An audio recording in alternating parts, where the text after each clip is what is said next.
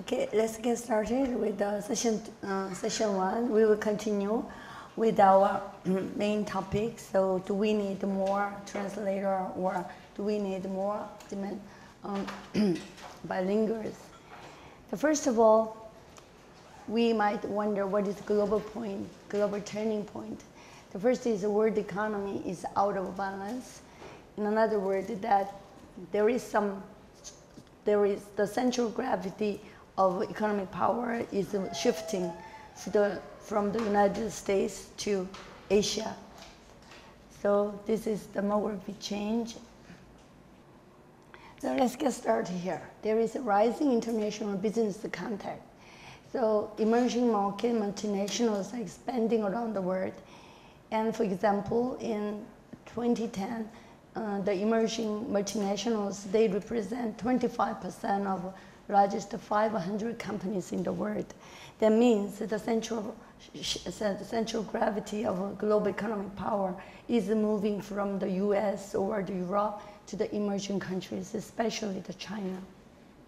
So that means there is a growing need for the rising contact among the people from different countries will create a demand. Do we demand for a common language or demand for a translator? This is the question that David Crystal, he introduced in his book, The English as a Global Language. Here the discussion question is Korean case. Korea is famous for spending a lot of money in learning the English. And should we continue to spend billions of dollars in learning English? Or should we continue to depend on human translators for international contact? These are the questions that we are going to discuss. That's why we divide our class into 8 teams. So each team is supposed to present your opinion. So what is your position? Do you think that we need more translator or do we need more bilinguals? So I'd like to invite each team come over here and present your point, your story. Why, if you think you need more translator, why do you think so? Before you are doing this, I'm going to give some tips. I'm going to give some stories. So the first story is about, as you see, that we need more bilinguals because this is a story about Irish writers.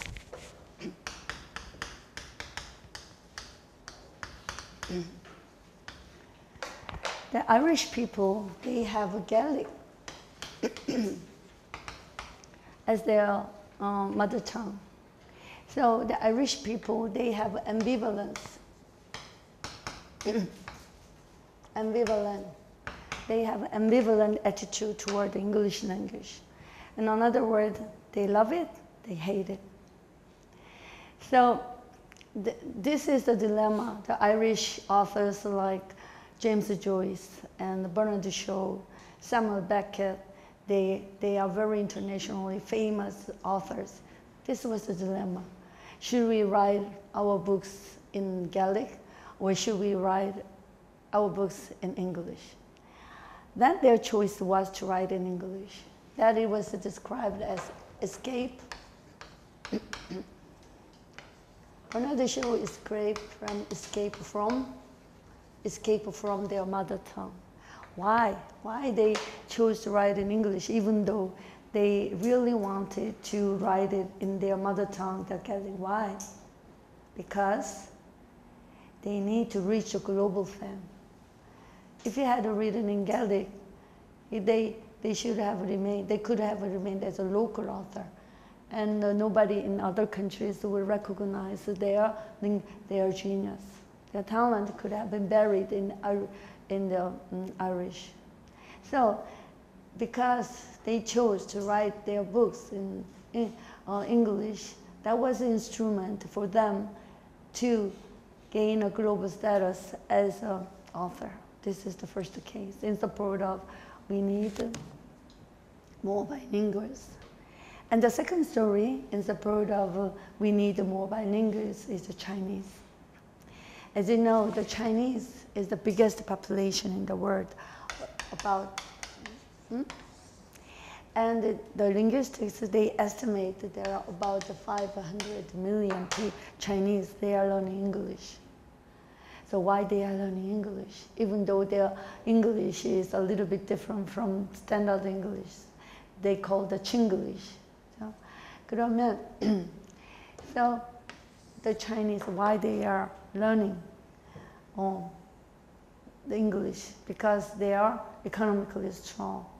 They are very economically strong. That means that they need to have more business with America or the West. So English is a means for Chinese to have an access to the US-led economic power. Then we have another story about the English. English is still at the hand of English. This I've already explained it. English, the fate of English is no longer at the hand of native speakers. They are moving toward just expanding circles. So that means English will continue to change. The word will be influenced by the foreign speakers, and the grammar will be reshaped by the foreign speakers. And English is continue to shape. As you know, the language is a democratic language. You can add it, you can play with it, you can ignore some part of it. So this is some example stories in support of we need more bilinguals. On another hand, we have another 3 stories that support we need more translators. The first story is that let me take you to the, it's about essentially there was Thomas Macaulay. He used to be a governor, the governor councillor in India. Then he found that there was a communication barrier between the British ruler, British politicians, and the Indian people. So he thought that we need to cultivate a group of Indian translators who can serve as a communicator between British rulers and the Indian people. So that's why he scouted a certain group of Indian people who was smart. Then he brought them to India, and he brought them to London, and they taught them. And they taught English. They taught them not only English, but also the British culture, so that the Indian people, they can speak in the way the British speak, and they can have some opinions. They have British opinions and British fashion and British way of lifestyle. So this elite group of Indian interpreters, they served as a bridge between the British rulers and Indian grassroots. And we have another story, the native Indians. As you know, the Puritan, there is the first Puritan people, they landed in America in 1620. So they came from England, and they first arrived in the amazing new land of America. Everything was strange. Everything was different. So maybe more than half of them, they died after 1 year after they landed it, because they can't adapt themselves to the new life. Then there was the native Indians, they came along, they came as an interpreter. So it's a mystery of how the native Indians, they could speak English. But anyway, they spoke very good English. And the native Indian, they taught them how to catch fish, how to grow corns. And they even helped negotiate the peace treaty with the Indians. In other words, the native Indian interpreters, they were helpers for the Puritan people, the colonists, they could survive. The Puritan people, they could survive thanks to the help of native English interpreters. So native English interpreters were essential for the Puritan colonists to survive in this new world of America. So in this way, the interpreters could be a very helpful. So we have another story in support of argument that we need more translator. Have you heard about the vegetarian, 채식주의자 in Korean novel?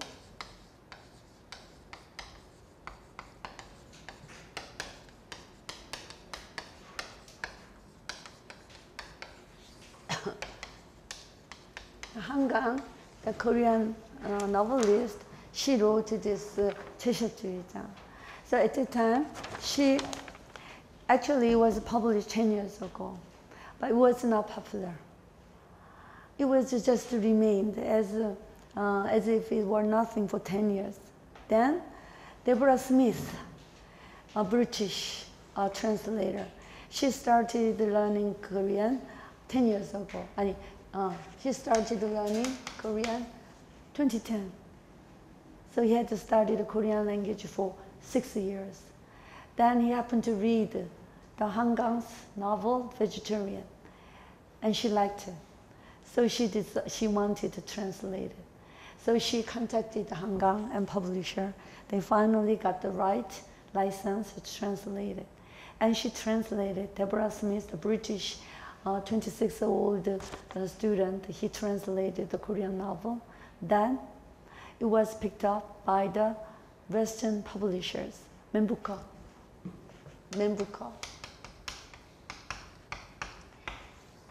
I don't know if they speak. Anyway, the Membuka. So this, the vegetarian, he was awarded with the top novel by the Membuka publishers. This is meaningful because the Membuka members, they are publishers. So the publishers know which book sells. They have some business sense. I would say this book has a literary virtue, but the Membuka members, they are publishers, American publishers and European publishers, they have some business acumen that this book will sell.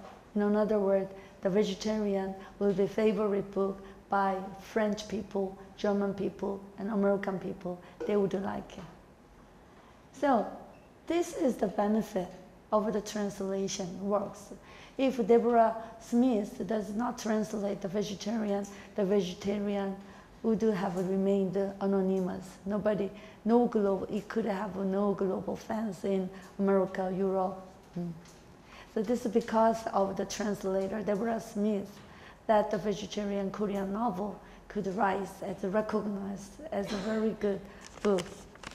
So this is another case. And also, we have another story in support of our argument that we need more translator, the education.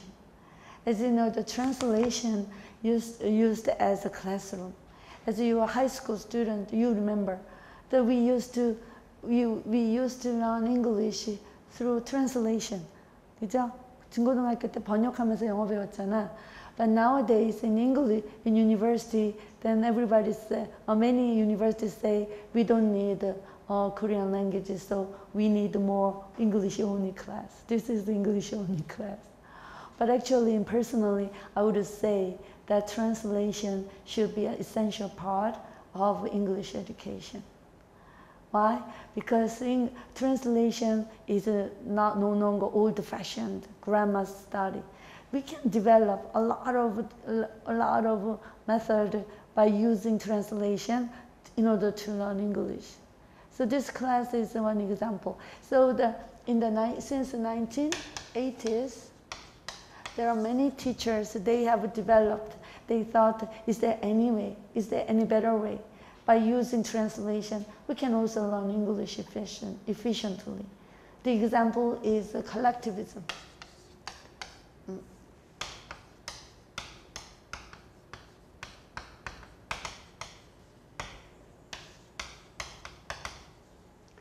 Social collectivism.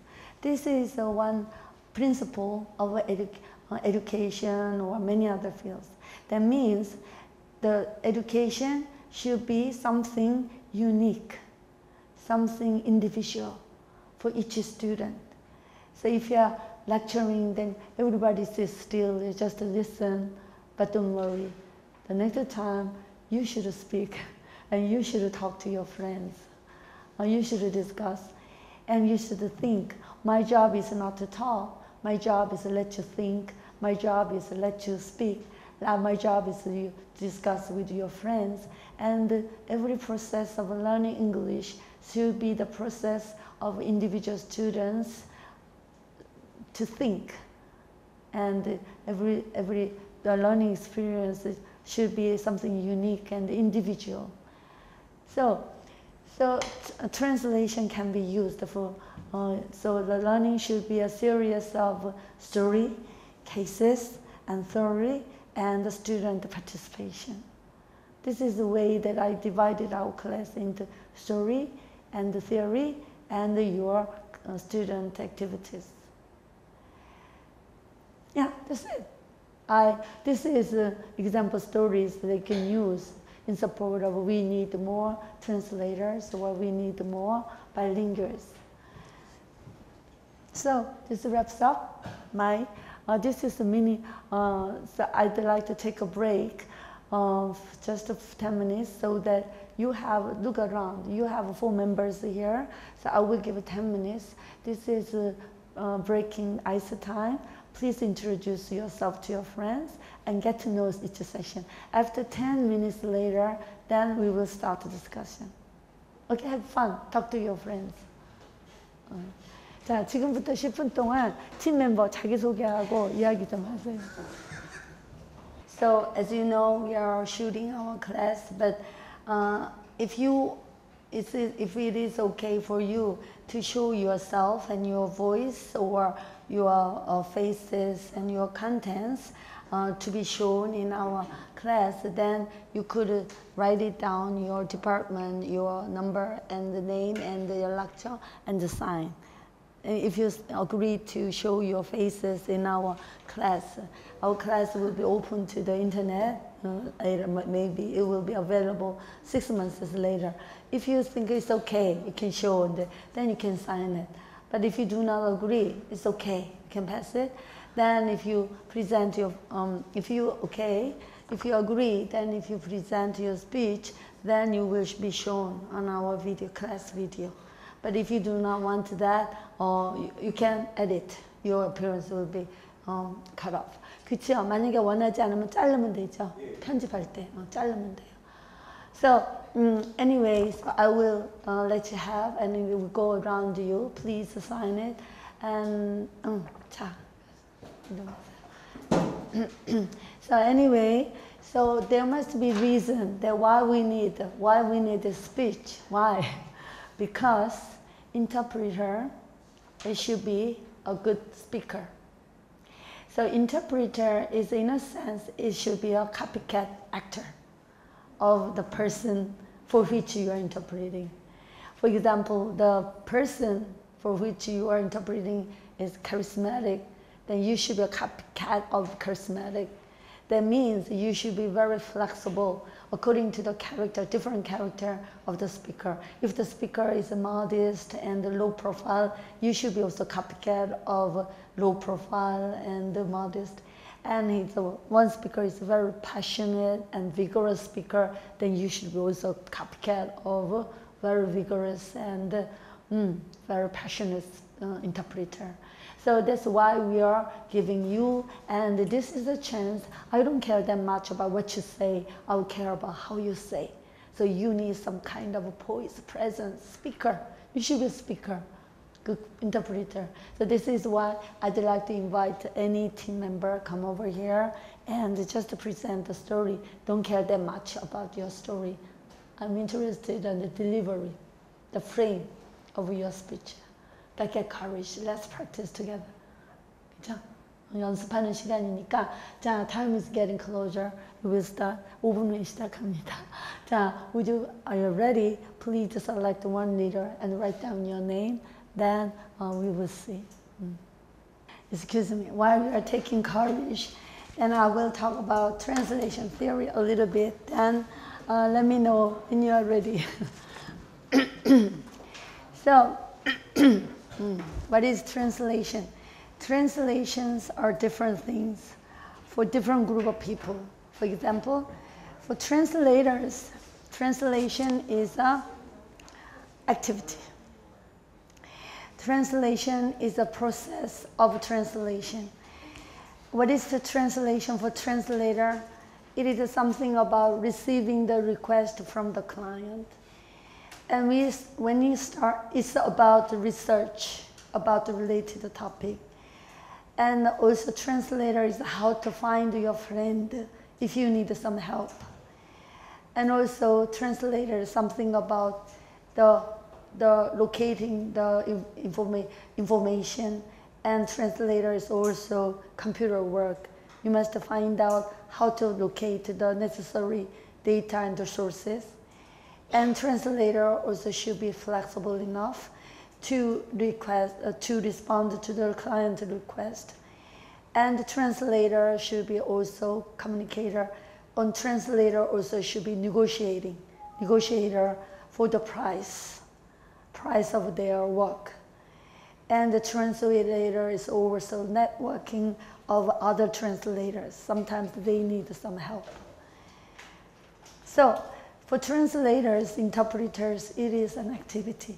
So when they receive the request for the translation or interpretation, the first thing they think about how to translate it and why I should translate it, then how can I translate it? Actually, when I used to be a translator, at that time, sometimes I had to translate technical reports.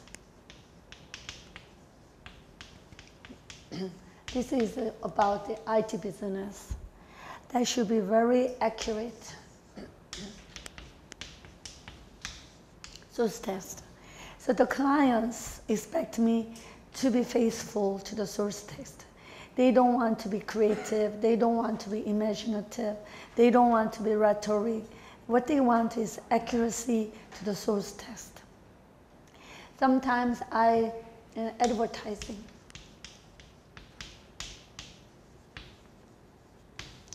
Sometimes I had to translate advertising lines, and the client want me to find out tagline. So if there is some messages, they give me a lot of data about the company activities and product and history. They want me to get the tagline. The tagline should be compelling. And they should be tangible. So this is kind of, we should go closer to the target language effect, target language oriented. Sometimes I advertise the annual report of the companies. So they want to become between somewhere this. They want to be somewhere fluent, and they want to be my translation to be balanced on the scale between the accuracy of the source text and the effects of the target language. So I once tried to translate novels here. Novel, in this case, that will be very difficult to find out what should be the novel. I would say it should go somewhere between novel. And I found that Deborah Smith, she tends to be closer to the target language. That's why the American readers, they say her translation reads so fluent. It doesn't sound like Korean text. So Deborah Smith's way of translating the vegetarian is more going closer to the Western readers, so that they don't have to be painfully literal. Here we have a literal translation. That means that is the closest to the source text. But the Deborah Smith's translation of vegetarian was not literal. She was trying to make his translated text to sound very fluent and very effective to the Americans and the Europeans. So sometimes you can see it all depends on the scopus, the purpose of translation, then the level of fidelity, the level of accuracy vary. It depends on the purpose of your translation. So it depends on the demand from your client. Sometimes the clients ask you, I would like you to be as accurate as to the source text, if that is a technical report. But sometimes, the subtitle, movie subtitle.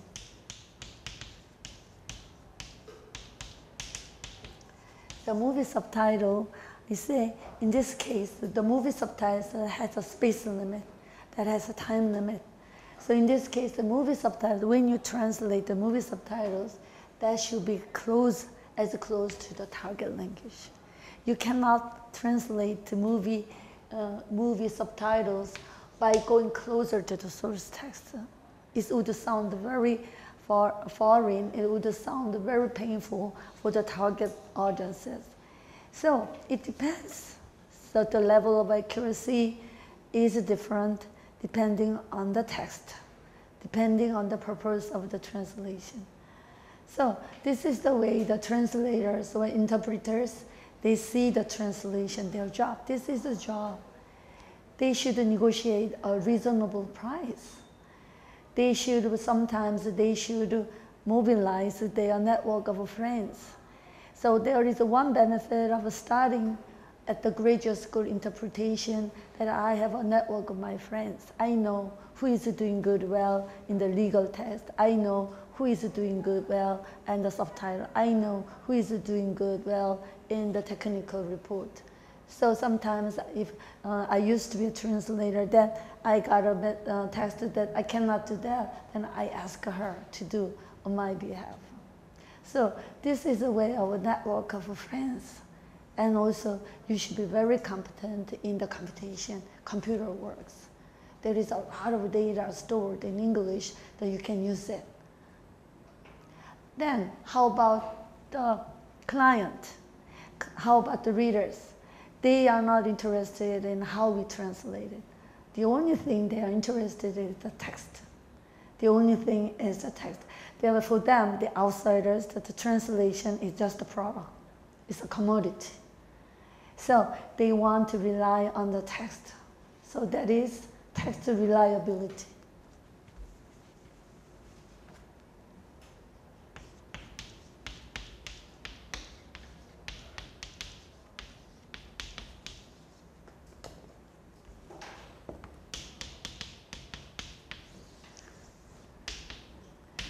So the clients, the readers, they want to rely on the translated text so that they can serve as a basis of their decision or action. So text and also reliability in broader sense also, the clients want to trust you. For example, you should keep the deadline. Deadline is very important. And also the clients wants you to translate or interpret as soon as possible, as rapidly as possible. This is a very time-sensitive job. So that's why we sometimes complaining. Translators, they are complaining that especially the government officials, they usually come to, so this is translation, please do it tomorrow, please do it 1 week later. Then we would say, we translators are not coffee machine. We are not a coffee machine. So we need more time. But the clients, they want the translator to be fast translator. And also they want the translator to be, to translate reliable. And also they want to translate it cheaply. The clients, they don't want to spend a lot of money on translator. So that's why the translator, they should be very good negotiator with their clients.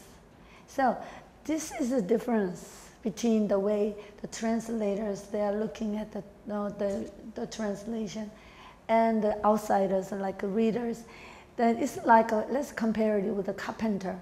Carpenter, if they want to make a desk, the first thing is how to make it, how to design it, how to make it useful for my clients. So is there any help? Is there any information that I need to make it beautiful? This is the thing the carpenter would think about this part.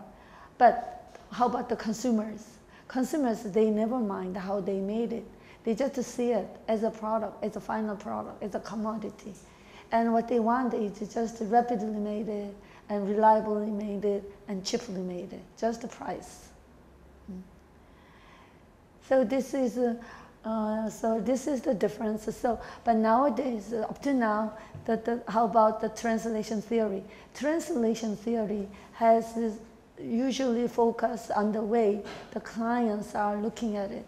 In another word, translation theory is mostly about text reliability.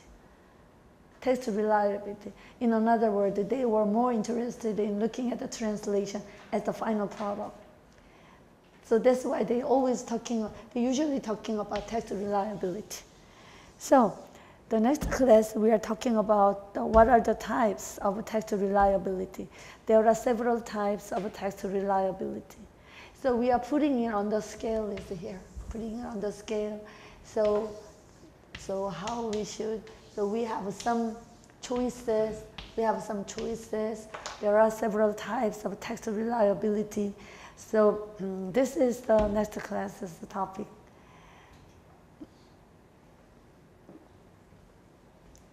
Okay, that wraps up our session 2. So if you need more information, want to know more detail, I have uploaded our class materials on our class site. So you can read it.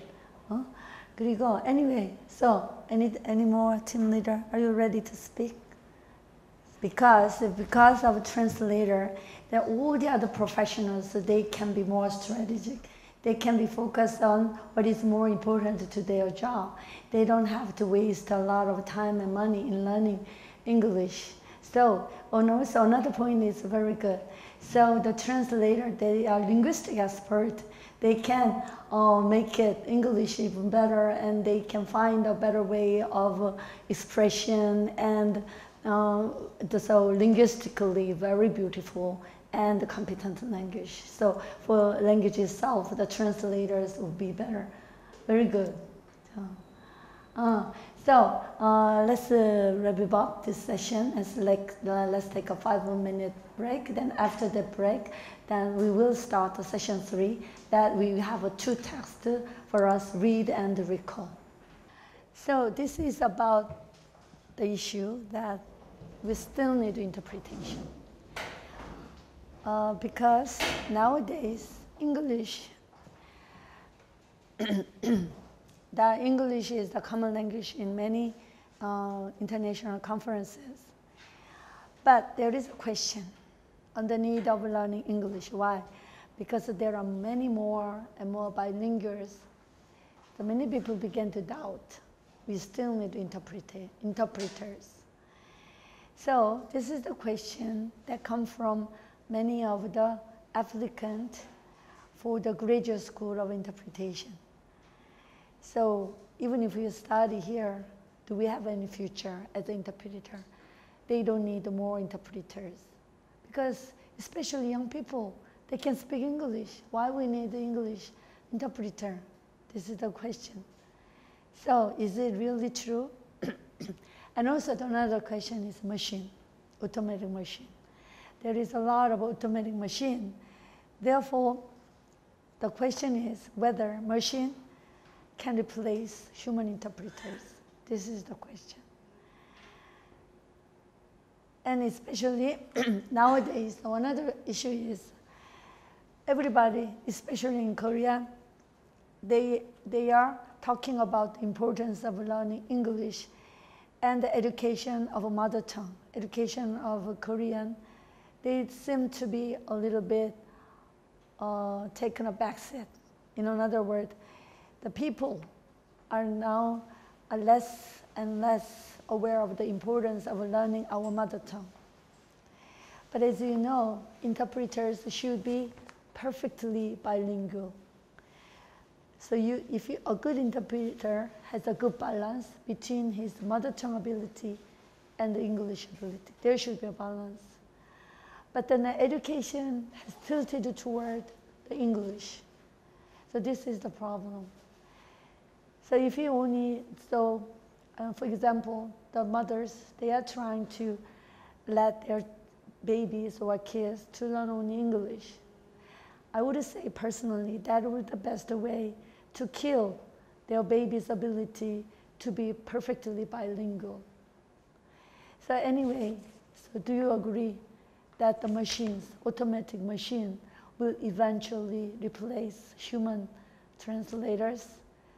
So that means there is no future for the future career of interpreters. This text imposes the question to the reader.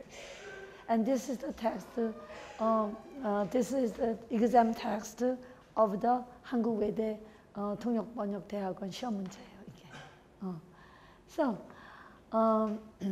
I'd like to invite any volunteer students come over here. You should be Korean and read it, this one, while the other students attentively read it together, the Korean text. Any volunteer to read the Korean text? Just a 2-minute speech would be enough, in Korean or in English. So I'd like to expect to paraphrase. So please remember, translator job is understand the message and analyze it and restructure it. Anybody? Actually, I'd like to let you know, I'd like to announce that you have some assignment, home assignment for the next week. So far, we have 2 texts. One is, next class, we did Basker and Basker. That was English. So I'd like you to paraphrase in English. What are the major points? And you can write it again in English sentences. So it should be just 2/3 of it or 1/2 of the original text. The length of your paraphrase should be 1/2 of the original text or 2/3 of the original text.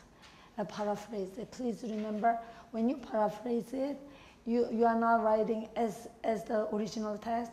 I'd like to express it, to write it in your own way. The paraphrase means get the message and write it in your own expression. This is a very important part of skill, translator skill. We need to practice. So we have 2 choices. One is Basker and Basque. You can paraphrase it from English to English. And another choice is today's text, 통역의 유용성, the usefulness of interpretation. Then you have 2 choices. One is just to paraphrase it from Korean to Korean. Or you can paraphrase it. You can translate Korean to English. So international students, you have a choice to Basque and Basque. Korean students have 2 choices. One is Basque and Basque, and the other is usefulness of interpretation. Just take one, and please write it down, and please submit it on our class site. Next week's assignment. 그죠? Anyway, anybody's ready. So you can speak in Korean or you can speak in English. So whether the translation is useful and the job will survive, will continue, is there any future for the interpreters? So the automatic machine will replace the human translators.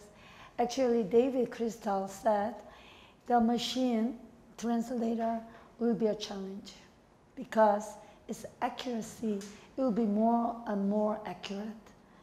And it will be faster and faster. The machine translation will become faster and faster and more accurate.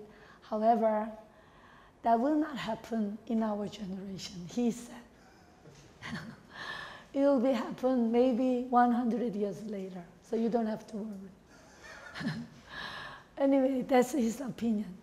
So I'd like to invite you, any student, what is the message? Please remember, this is different. So if you read this text, maybe you have a different opinion, but interpreters does not have their opinion. Interpreters and translators, they do not have their opinion. They just understand the text, and their job is to translate the text. Even if you regard, I don't like this text, I don't agree with text, it's not your translator's job to change it. So that's the difference between speaker and translator. Sometimes you don't agree with the text that for which you should translate, but you should not be judgmental. You are not judge the argument. You just interpret. Your job is just to understand it, translate it. That is the job of interpretation. It's a translator, they cannot express your own opinion. That's why the translators are copycat, and their job is to just translate as it is said, as it is written. Translator should not be judgmental. They cannot decide the quality of the text. Your job is just to talk as they intend. Your job is to deliver the message as spoken. Your job is not editor. Your job is not editor. You cannot change the message. It should be accurate interpretation of the message. 그게 중요해. That's important. So anyway, anybody is ready to be there? What is the main message of this text?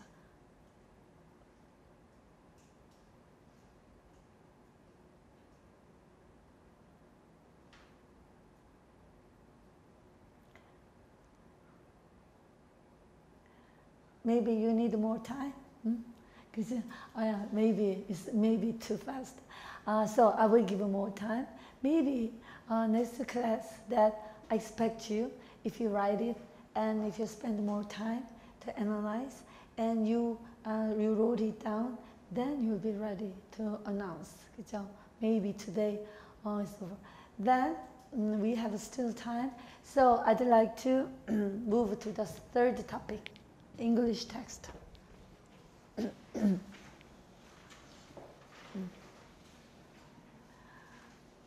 The topic is about ghost.